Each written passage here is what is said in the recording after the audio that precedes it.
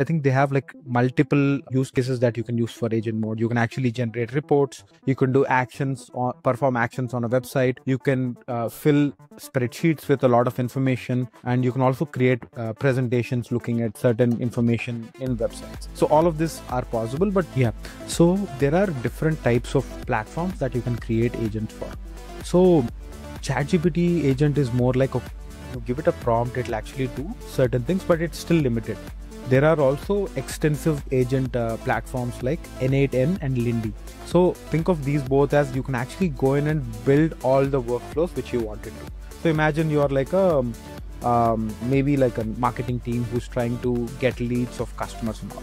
So for that, a marketing team has to basically maybe do a lot of marketing, messaging and all of that stuff. And when somebody replies to some of these marketing messages, the individual person has to pitch certain things and they might have questions. There's back and forth, and then maybe they'll schedule a call where they'll demo their product.